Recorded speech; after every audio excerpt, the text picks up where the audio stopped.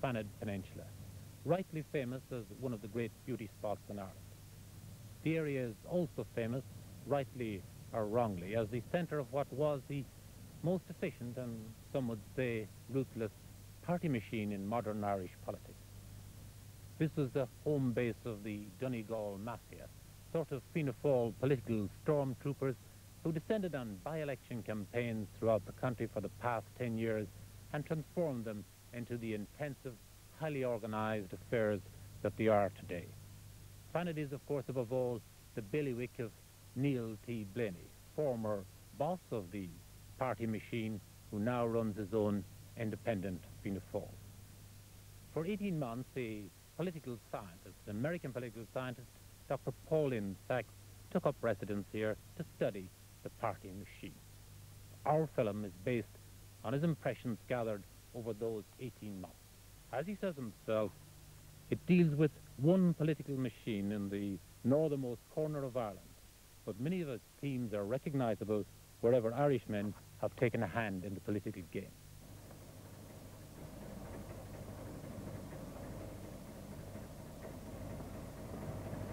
The village of Kerrykeel on the western shores of the FANAD Peninsula is in a locality where the Irish political game has been played at its most intense.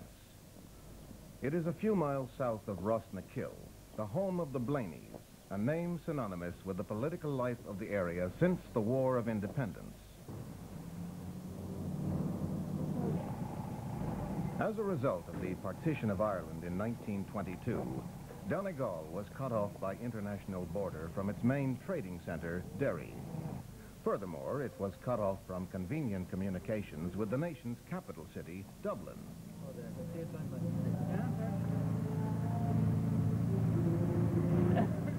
The significance of the border is profound. Partition left Donegal with no large towns, a rural patchwork of small towns, villages, and farms. Traditionally, life was rooted in the land. This tradition is changing, but it has left the countryman, despite his allegiance to the new state, very much a citizen of his village. Not only has isolation bred parochialism, but the closeness of the village community fuses family, friendship, commerce, and politics, making each a personal affair. Politics, as elsewhere in Ireland, have been dominated by the rivalry between the two parties Fianna Fáil and Fine Gael. Fianna Fáil, which controlled the Irish government almost continuously for 36 years, was founded by Eamon de Valera in 1926, and its roots are sunk in Republican nationalism. As the party aged, some of its grassroots organizations have matured into machines. The premier of these machines, emblematic of Fianna Fáil power at its height, was that in northeast Donegal.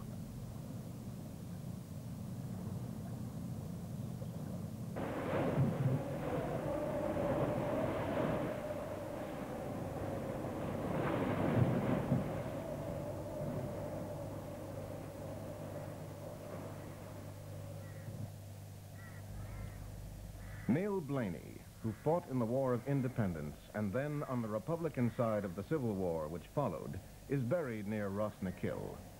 His tombstone, a monument to the Republican tradition of the FANAD Peninsula.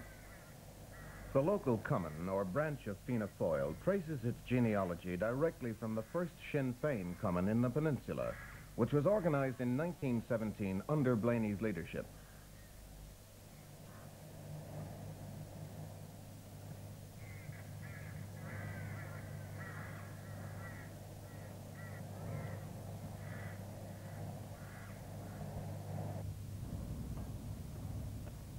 Secretary of the Common is John McAteer, the only Kerrykeel member of the original group still alive.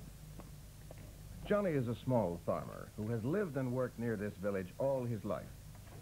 Most of the men in his common are villagers, family, close relations, and long-standing friends, whose lives are bound together in many ways other than politics. Sometimes they come together socially in John's house, where politics are discussed, and political transactions often set in motion. That you want to go back to the foundation, the first call was really a Sinn Féin club with back in 1917, I suppose I remember. Just a year before the 1918 election. At that particular time, we hadn't all that amount of members, but they were all pretty active. I think the thing really come into life after that election, when the elections were won and on. We put up a terrific fight there. But there was a lot of the family life and connections, like, I say, everybody nearly belonged to Neil Blaney when he went to jail. They would all become supporters. And the same thing with most of the rest of it all, and the common all connection was partly involved the same. You always had the odd one wasn't, but the most of them were. But there were those on the other side, like Harry Shields, who since the day in 1921 when he raised his hand for the treaty, remained a loyal member of the other party, Fine Gael. When a volunteer parade over in the field there, I can drum. And when we got dismissed, we had a meeting being held up in the old hall and drum. And we went up a few, but Dr. McGinley was there, and old Paddy Dawson, and Major Joe Sweeney. And there, and the meeting was, just can't find the quarter to put a plebiscite or a show of hands anyway, who was for or against the treaty at that time. Well, of course, there's a few of us there, we all showed our hands in favour of the treaty. That'll be about 30 years. Well, I never changed my hand from that day to this day. I always followed that party. Then they were coming and yelled right through. Over the years since its formation, a profound change took place in the basis of Cumann membership, allowing the machine to come into existence. In an intangible but nonetheless real way, the vitality of the nationalism which once animated these amateur politicians faded, and countrymen instead sought to fulfill their material ambitions in politics. The most important commodities in the commerce of politics were no longer ideologies, but goods and services. In this underdeveloped part of the country, people either left it to earn a living elsewhere, or stayed and relied on government subsidies in the form of unemployment benefit, housing grants, free medical services, and so on. The few jobs available, mainly on county council roadworks, were eagerly sought after. Ideal territory for a strong political organization to function in. In Kerry-Keel, 23 out of the 35 Cumann members were wholly or partially dependent on the government for their income. Well, since 1932, when the government got changed over. After that, well, unless you were a member of the FANAD party, there was no use in the trouble looking for anything else. Any appointments or anything that would be done, such as road work or anything like that, well, you were just out of it, and that was that. You hadn't a chance. Or post officers or any appointment, rate collectors, any appointments at all, that was all FANAD supporters that was appointed, a whole lot. But I don't think that is really so the way it was played up to. As far as I would remember now, anything that Neil could get done when he was in government, well, it was for the benefit of all the people of the area, and he always told them that. I don't think anybody could say that, as far as he was concerned, that anybody penalised. But it was not until Neil Blaney's son, Neil Terence, filled his father's seat after his death in 1948 that Fianna Fáil began to develop into a real machine in Donegal. The young Neil, backed by his brothers in a tightly knit family group, was soon the county's most powerful politician. In 1957, his 35th year, he became Minister of Posts and Telegraphs in Eamon de Valera's last cabinet. Thereafter, his fortunes rose steadily as he ascended to the powerful portfolios of local government and agriculture. These elevated ranks made him not only the master of many sinecures, but also the patron of public works and programs from which his constituents benefited. During these years, Blaney came to dominate his constituency party and to shape it into a powerful adjunct to his national career. In a dubious testimonial to the power of the Blaney organization, it was dubbed by those who feared and respected it the Donegal Mafia. When somebody refers to the Donegal Mafia, we never take it in a very poor spirit. We accept it as a compliment. It's it's not mafia in the sense that it would mean in another country. We like to think that we have a lot of experience in organising an election campaign, and most of us that are involved in politics have worked in by-elections, and we look forward to campaigning in by-elections. It's a lot of experience, a lot of work, and strangely enough, we like it. I always felt it was exaggerated. The Fianna Fáil organisation, in my opinion, was no different in Donegal than it was in any other part of the country. I think this story really began in following the Kildare by-election in 1964, and I remember being highly amused reading newspaper accounts of the number of Donegal people who participated in that election. In fact, 6 from Donegal travelled to that by-election on the night before the election and worked in the town of Naas on the day of the election. On the next day, I read a report where it stated that there were something like 70 Donegal people working in Kildare for 3 weeks. It grew from that, but to my mind it was complete and utter exaggeration. I'd imagine that if there was a by-election somewhere and that workers were required in a particular by-election, that it is quite easy to get members of the organisation from Donegal to come together and go there, whereas it mightn't maybe be all that easy in other constituencies, and that is possibly due to the fact that we had such a good organisation in the county. Mr. Chairman, ladies and gentlemen. The machine was good, although to be sure it bore little resemblance to its Sicilian or American namesakes. According to the American experience, this machine should never have existed, for it could dispense little patronage, had little formal freedom from central government control, and was compelled to operate under electoral laws considered hostile to strong parties. That it survived, and in fact prospered, was due largely to its style. Around the Kerry-Keel area, the village in particular, Fine Gael would have always had a small majority, But that, after an election and being defeated, that majority would never be reflected. You think it wasn't a vote, Fine Gael vote in the village at all. And then the supporters in the village and right around the peninsula here having to tolerate the Blaney machine coming through, the cavalcade of cars and the shouting and the roaring 2 or 3 o'clock in the morning, So no matter what victory you had in the booth, it couldn't reflect itself or couldn't be seen in the attitudes of the people. You had to hide for a couple of days afterwards. No, I would say there's no justification or whatever. I don't think that there was any reason why they should have felt small. It wasn't because of the Fianna Fáil party. If they did feel small, it wasn't because of them.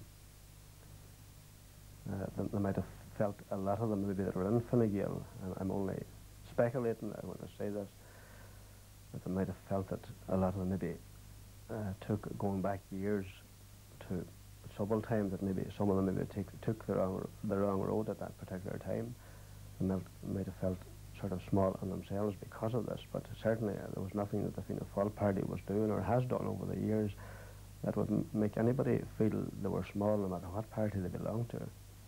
Because there were anyone that wanted to join Fianna Fáil party, certainly in this constituency, I think it obtained, and most others would be only too glad to have them, no matter who they were.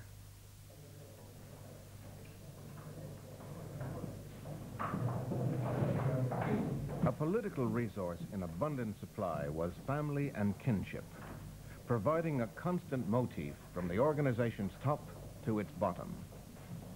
At the top were the many Blaneys, who all aided in preserving the clan's power.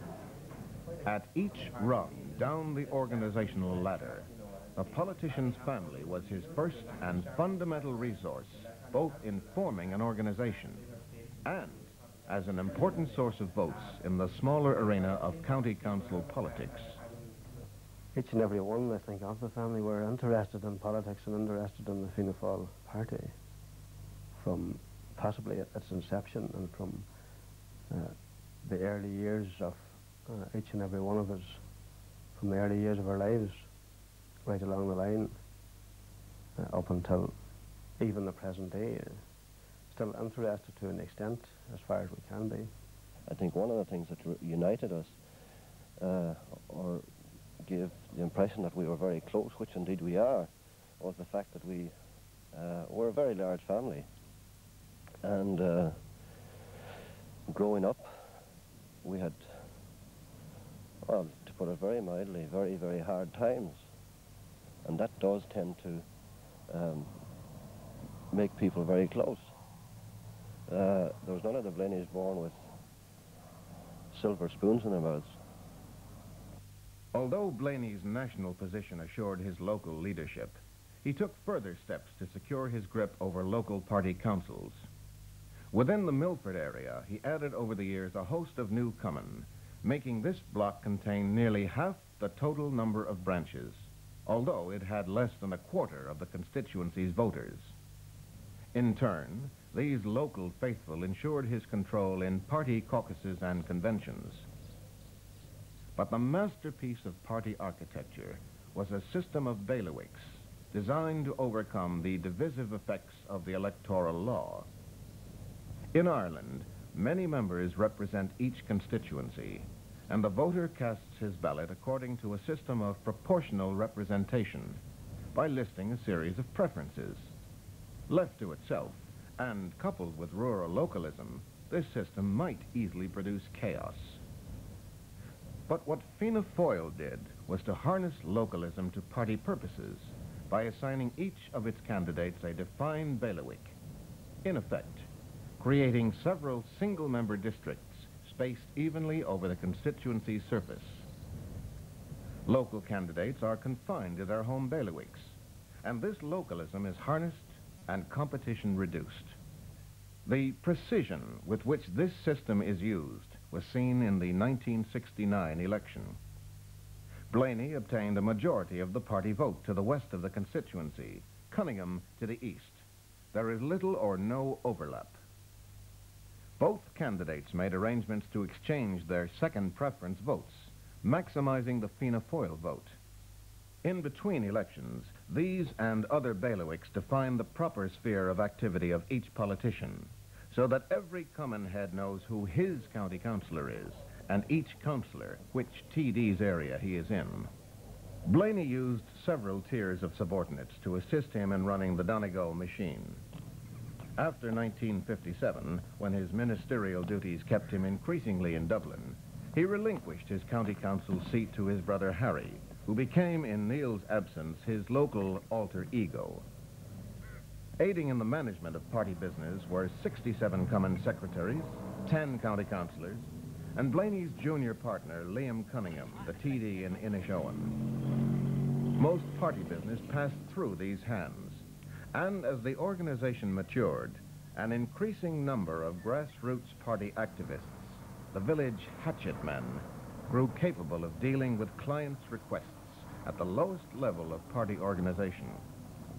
On election day, these same troops marched to the fray as a tight phalanx, the very model of organization. Well, the common operated in such a way as that, I suppose you put it down to the secretary in the first place. He would be the person who would be responsible for keeping the common really alive. And where one had a good secretary, well, you usually had a good common. And it did vary from time to time. You could say you had a good common in one area now, and in 10 years' time that could change quite a bit. But taking it all in all, I'd say that where you had a good secretary, you had a good common. Well, the organisation would local, and every local area would play a big part in this, and as much as that they almost knew to a man exactly what their strength was in the particular area, who they were. And when it came to a count after an election and checking out the different boxes, booths, we knew what was in them for each party, and we could deduct from that whether we had gained a few or lost a few, and almost tell who they were without ever really knowing. But one would have a fair idea of who they were. And it was due to the local organisation in each area that they knew themselves they'd done a good job on the day of the election in checking out who had voted. And they knew beforehand who our supporters were. And if this fell short, the others had a fair idea who it was that didn't vote for us, that they thought was voting for us. Well, I think it would be very mixed now. Of particular houses in the area. I think, Mandy, you'd know some of them better than myself, but I think this first house here, what That's Fianna defines Fáil. would be Fianna Fáil, and Next is Crossings. would be Fine Gael. Fine, that's right. Yes. And the next is Gallaghers. Gallaghers. Well, Mr. Gallagher would have been Fianna Fáil, I think, but his wife would have been Fine Gael now, and I don't know what they voted after they got married, but poor Mr. Gallagher now is dead, and I hope he's happy, and I don't know what the family are. I think the family's still Fine Gael. Is that right? John Mulhern would be Fianna Fáil. Yes. And I'd also like to quote that that's the house where my granduncle was born, the man who wrote the very famous song, Glen Swilly. That's the house he was born in. You go on up then by Minerai. That's right. Isn't that right? And there's no other houses on the right-hand side of the... One, Barney McNamee. Or Blaney McNamee. Well, he's Fianna Fáil. And then we'll cross the river Swilly, where the river Swilly rises. At the foot of Minerai to John McGinley. John would be very... John's very much Fianna Fáil. relation of my own as well. And then we'll come to Your own friends, Mickey McGinley. Mickey McGinley. Your in-laws, rather. The Fine Gael. Fine Gael again. Move on over then to the side of that mountain there to Tullyhoner. All Mulherns are Fianna Fáil, and so is Toner. Both are Fianna Fáil. Yes. Move down then to the bridge. Well, that used to be James Gallagher. headquarters of Fianna Fáil. They used to have their common meetings there always. That's right, that is Blaney's headquarters. It was. I think maybe it still is. There are two kinds of Fianna Fáil. You're referring to the split. Blaney's Fianna Fáil. That's and right. our official Fianna Fáil, where there is certainly two kinds of Fianna Fáil, and you get a fair amount of it in this area. Well, I think maybe we gained a wee bit there. Well, We weren't as strong I some wouldn't be time so ago. sure about that. You move down then to the valley here. A little cottage in the valley. John McDade. He's Fine Gael. The priest, I'm not sure. Well, the priest, he tries to keep out of politics anyhow. Two little houses then beside us here. And they're both Fianna Fáils, McDade's and McMonagall's. Oh, that's where Master Quan used to That's right. live. And Master Quan too was a great IRA man, or at one time anyway. Aye. He's dead now. Well, what would your opinion be now about the whole valley, man? You know, take from Minerai down to McGinley's or Shidduch. That'll bring on the valley. Well, it would be fairly even. I would say Fianna Fáil might have a few votes on us, but Well, that'd be my it would only opinion. be a few votes now. In my opinion, would have the majority now. I would say they vote the way the majority, as far as I know them for the years down, vote the way their fathers and grandfathers and all their ancestors seem to. Well, since the trouble anyway, in 1922, I would think. But would you think, Mandy, it's not changing? I've known them to change if, well, say, a Fianna Fáil TD did something for a Fine Gael man, he might change for a year or so. But he'll be right back again, and the Fianna Fáil man will be the same. But I've got a feeling now this last number of years, back 5, 6, 7 years, that people are changing for better social services and more handy money. They might not come out openly and say, I've changed my politics, I'm going to be Fianna Fáil, I'm going to be Fine Gael. They were traditionally that, and they won't say what they're going to do, but I have a feeling that when they go into the ballot box, that they vote for whatever party is going to offer the most money. For the countryman, the world of politics functions much like village society. It is structured around kinship, friendship, personal acquaintances, and commercial transactions. This is the way of things, And who but a fool would think otherwise? The basis for their belief in politicians is all around them. In Ireland, it is the politician's role to provide the linkage between countryman and bureaucrat. His style is a response to the particularism of the countryman. Accordingly, he prods, goads, and cajoles civil servants. He personalizes government for the citizens. Most countrymen seek a politician's intercession in their dealings with government, believe that they are at a disadvantage without his aid, and credit him with the responsibility for the outcome. Central to most machines is the use of patronage. What was peculiar about the Blaney organization, however, was the great scarcity of real patronage and its heavy reliance upon the imaginary variety. As far as I can see, politics to the people means jobs, and they look to their political leaders and their constituency to deliver the goods to them. This has been the way in which they've been brought up. The people feel that if you want to get a job, you must get in touch with your politician. The people also feel that if you want to get a service, for example, a medical card, you'll not get it unless you get in touch with your politician. This, of course, is a fallacy. But the people are of the opinion that you don't get things as a right, that you get them as a privilege. And it will take a long time to change the people, to change their views. The younger people will change. The younger people see what are their rights, and they're not going to go crawling and begging the politicians for what their rights are. The older people have been brought up with a system of patronage and so on, which has led them to be very careful, and indeed some of them are quite cynical about politics, that they feel that unless you go to the politician, you'll not get progress.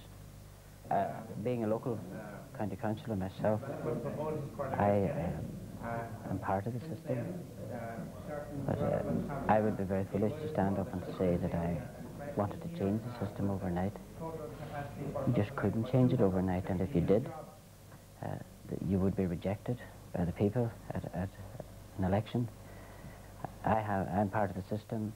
I try to tell people when they come to me that such things as medical cards are there as a right for them, and that I will do all I can to get it for them, but if they get it, that they will be, they will be getting it as their just reward.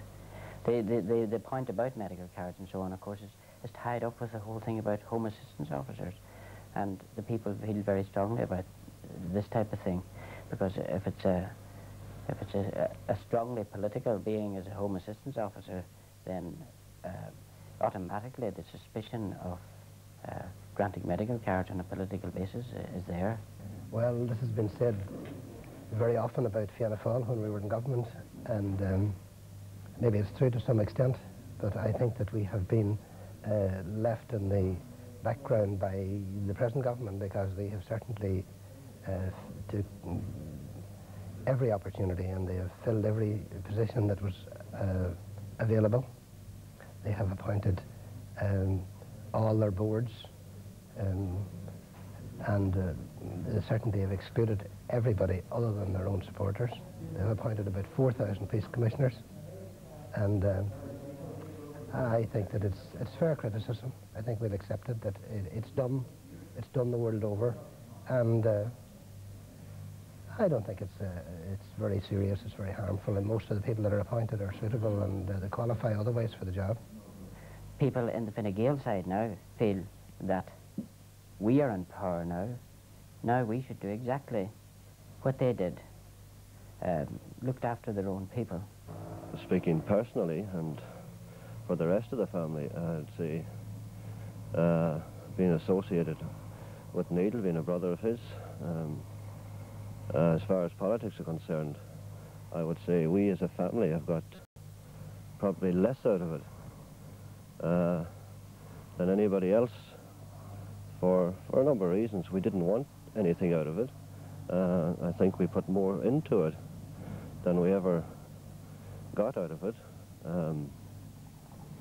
Neil himself would not give any of the Blaneys anything out of politics, even though they might have been entitled to it.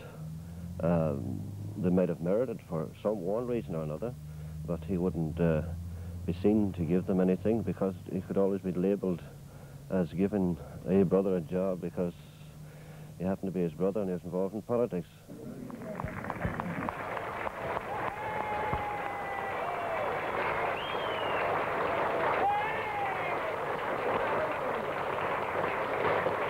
That is the sad situation into which our country has drifted.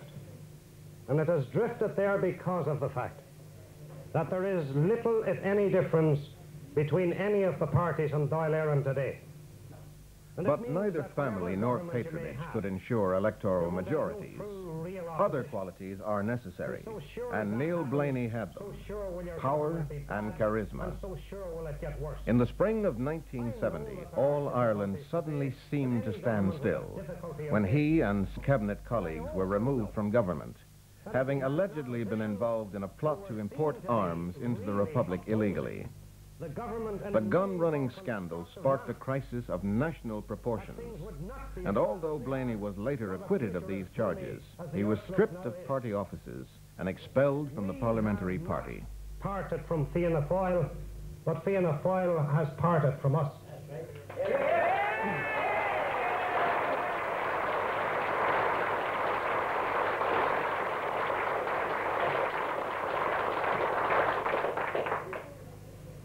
We cannot, nor will we, join or rejoin the official Fianna Fáil party unless and until you and all the others who support the true views of Fianna Fáil are satisfied that the existing official Fianna Fáil party... The split in party ranks opened up by the scandal filtered down to the Donegal Fianna Fáil machine, which he had built up, opening ideological and personal divisions which had long festered beneath the surface. 12 months before the Gibbons motion, when the vote of confidence in the government was being discussed, the East Donegal Dáil Cantor met, and I pleaded with Neil Blaney then, publicly, to accept the majority decision of Fianna Fáil. I disagreed with many of the decisions that Fianna Fáil had taken myself, but I believed that the majority decision was something that we all had to take. And I told Neil Blaney then, and told him many times in the following 12 months, that I would support him as long as he supported Fianna Fáil. I think that a lot of people in Donegal were very strong supporters of Neil Blaney's, and at the same time very active and strong supporters of Fianna Fáil. And it has been a very difficult decision for them to decide and make up their mind whether they should be Fianna Fáil supporters, full stop, and Neil Blaney supporters. Running as an independent, Blaney contested the 1973 elections, facing his former colleagues Cunningham and McGlinchey. Vindicating his reputation as a master campaigner, Blaney scored a strong personal success. But what was once a coordinated and centralized mechanism has now been sundered into many parts. It is at local level in the county council that the split has had the greatest effect on the machine. This council, that was once dominated and used by the Blaney organization, has now succeeded in stripping the supporters of Blaney of any responsible role in its committees. Lindsay said that about half the amount of work would have to be done by the county manager. I'd say a lot more than half the amount of work. Surprised at the members of the opposition interrupting me, but I only hope... Members of the government, sir. Members of the government.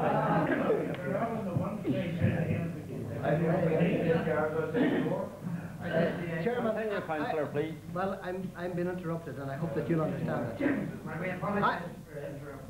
Chairman, I only hope that you and the other members here are entitled to oppose my proposal, but I only hope that we will unite. The Blaneyites sounded members of our party to see would we coalesce with them. Certainly, we made it quite clear that we would have nothing to do with them. I think possibly, principally because of their approach to Northern Ireland. Basically, we had absolutely nothing in common with them, and for that reason, we did not coalesce with them. We coalesced with Fianna Fáil because, as far as we saw it, they were the lesser of two evils. Looking back over the machine's long record, one wonders who benefited from its existence. A few public works stand as monuments to Blaney's days of national power. Most notable of these is the brand new roadway up the eastern shore of FANAD, known locally as the Blaney Highway. In Letterkenny stands a new technical college, planned during Blaney's days of power. And Blaney was the author of many decisions, such as the Beef Cattle Incentive Scheme and regressive milk price increases, which benefited the poorer farmers of his and other districts, Fianna Fáil's natural constituency. Many of the people who have stood by him in his isolation, like Pat Sweeney, feel that he was responsible for the bringing of essential services to his own area that the people might yet be waiting for.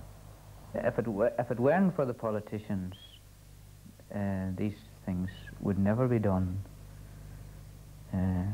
People tend to look on them as favours, and rightly so, because if you take local issues here, had it not been for Neil Blaney, we wouldn't have had a rural water supply. We were one of the first in the country. We wouldn't have had the Knockalla Coast Road. We were one of the first rural areas in the country to have rural electrification, thanks to Neil Blaney. We probably would have had them by now, but we would have to wait much longer on them, had it not been for his influence. With the exception of a few, the loyal men who worked for the machine ended little better off than where they began, at least in material terms. On average, such men moved little beyond the station in life gained by their fathers.